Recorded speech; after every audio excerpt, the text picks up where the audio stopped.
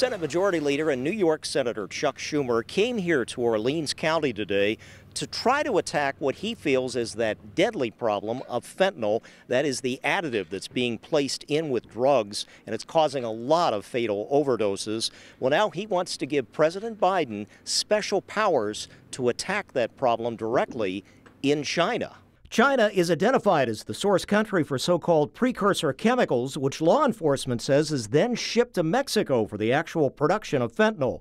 The DEA says it is then mixed by drug dealers with heroin and cocaine or other illegal substances to extend the product supply of the drugs, sometimes into more compact opioid pills, perhaps using pill presses, and that makes them easier to smuggle and distribute. Despite talk of actual negotiations with China by the Biden administration, the Democratic leader wants a harder line for the president. The new legislation, which has passed the Senate overwhelmingly and bipartisan, will stop this because it gives the president emergency powers to impose real tough economic sanctions on China and on Mexico unless they stop these drugs.